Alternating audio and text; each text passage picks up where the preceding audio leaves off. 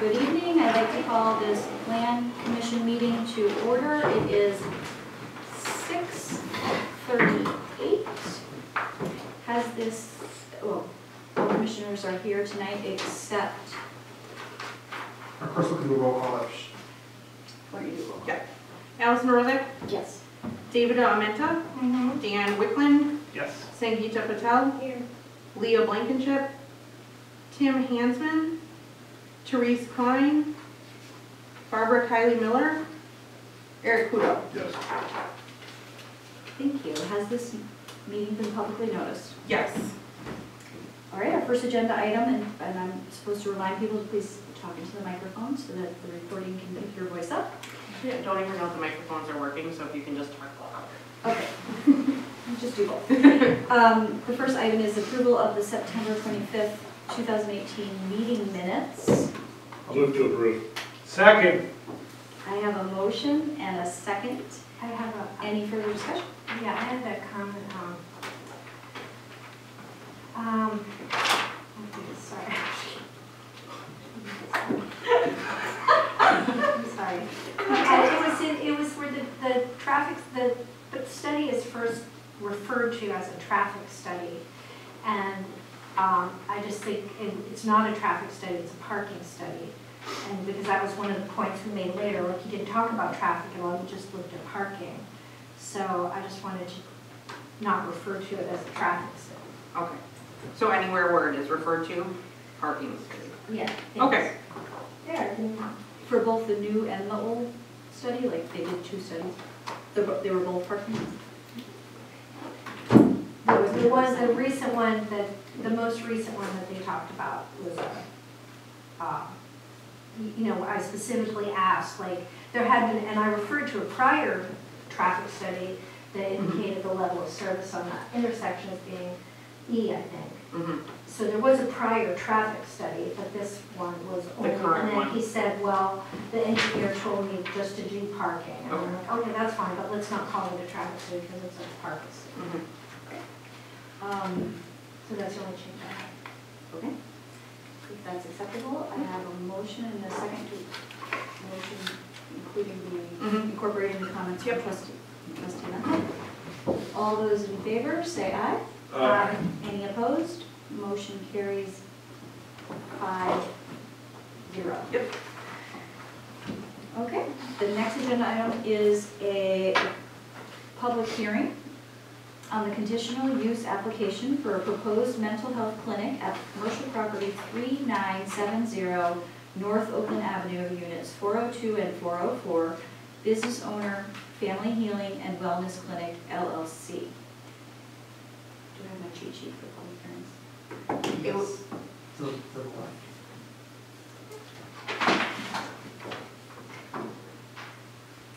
So I'd like to open the first public hearing.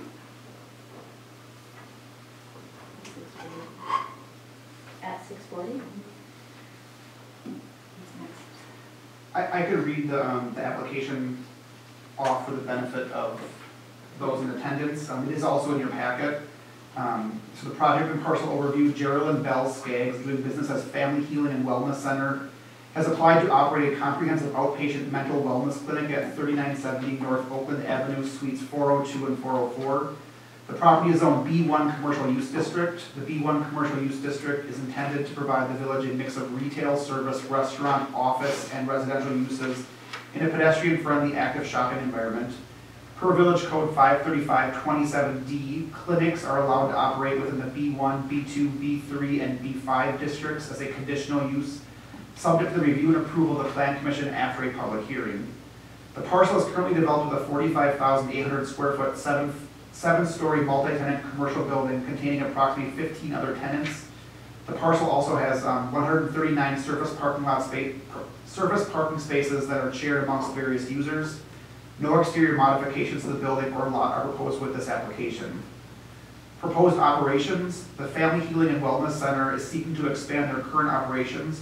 The proposed space of approximately 2,000 square feet, which will encompass the entire east half of the 4th floor, will allow them to house up to 4 in-house licensed psychotherapists as opposed to their current space that only allows for 2. They seek to fully materialize their vision by having an all-encompassing space to provide behavioral health services, play therapy, and wellness and health coaching.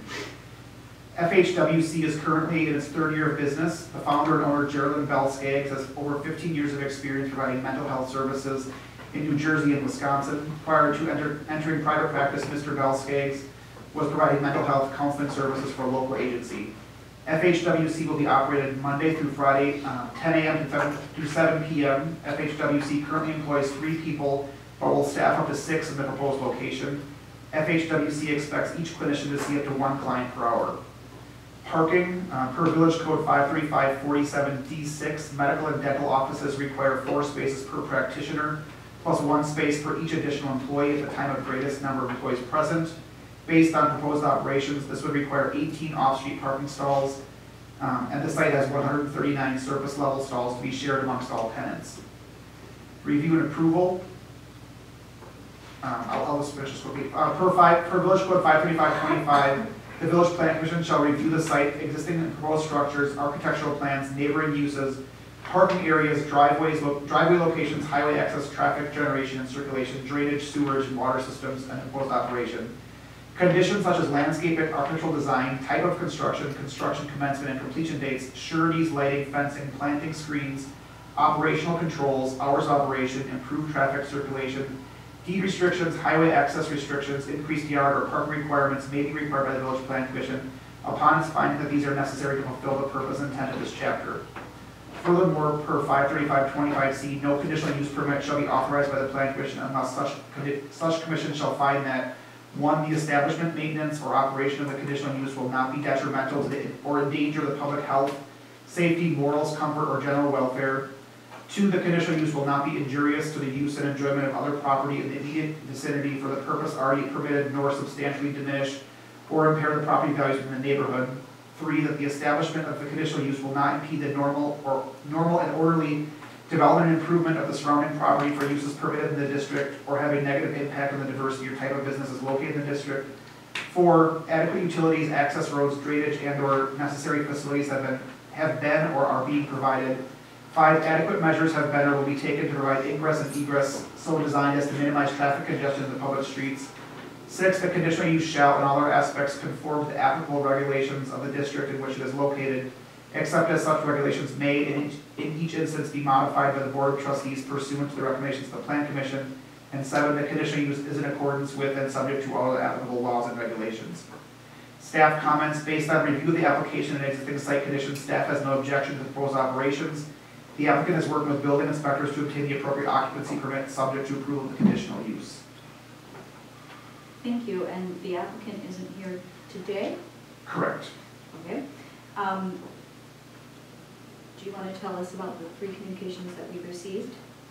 So yes, I did receive 3 communications that were placed at your desk and will be entered into the public record.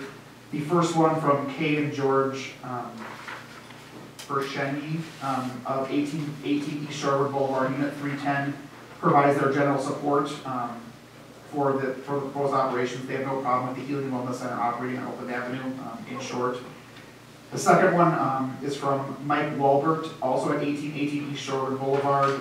He's providing a letter of opposition for the reasons mentioned in the email. I can read them if you'd like, otherwise they will be entered into the record as an attachment to the minutes. And lastly, Patricia Winter, I believe also of 1818 Eastwood, the condo building next door, also has provided some a letter of objection. Thank you.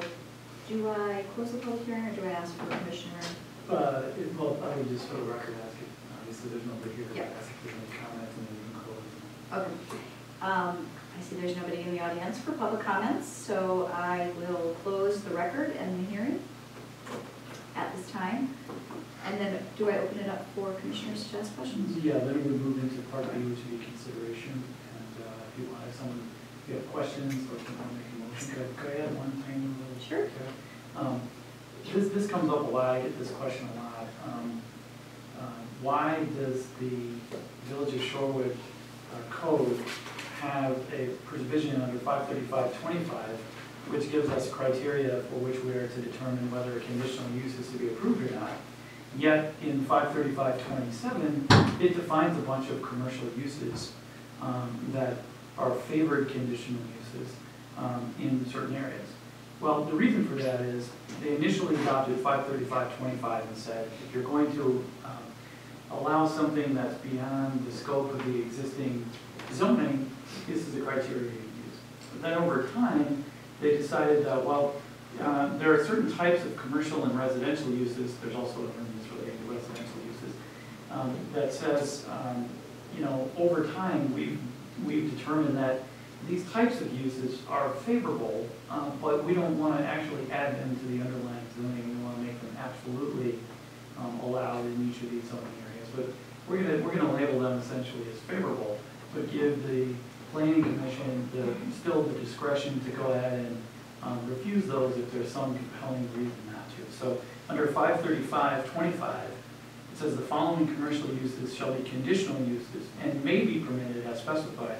And sub D references the clinics, or the types of clinics that we have here. So under 535.27, it's essentially defined in the code as something that would be favorable in these areas, but still the ultimate discretion on whether to grant or deny is still left to the planning commission and based upon the totality of the circumstances and the criteria. So I just wanted to point out that under 535.27E, it is listed in the ordinance. As a favorable conditional use? Correct. Specifically for B1, B2, and B3 districts, and here we're talking about B3 district, right? B1. Oh, B1, excuse me. I missed it, B1, commercial district. So a lot of times I get that question is, well, how come they give us criteria over here, but in another ordinance it says, well, you know, that's favored. So I wanted to just to explain how those two ordinances play together. Couldn't they be combined at some point?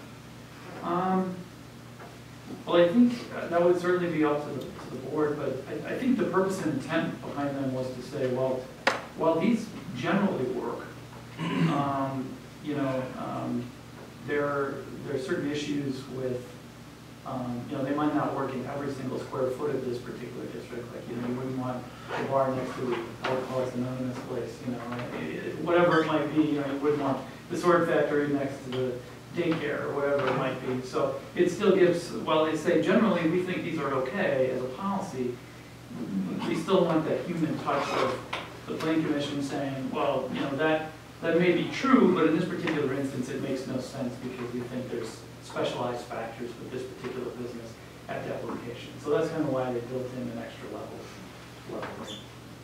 And just for the record, this is in the North Shore Bank building on Oakland and Capitol? Correct, the southeast corner of Oakland and Capitol, the former North Shore Bank. Fourth floor. Fourth floor.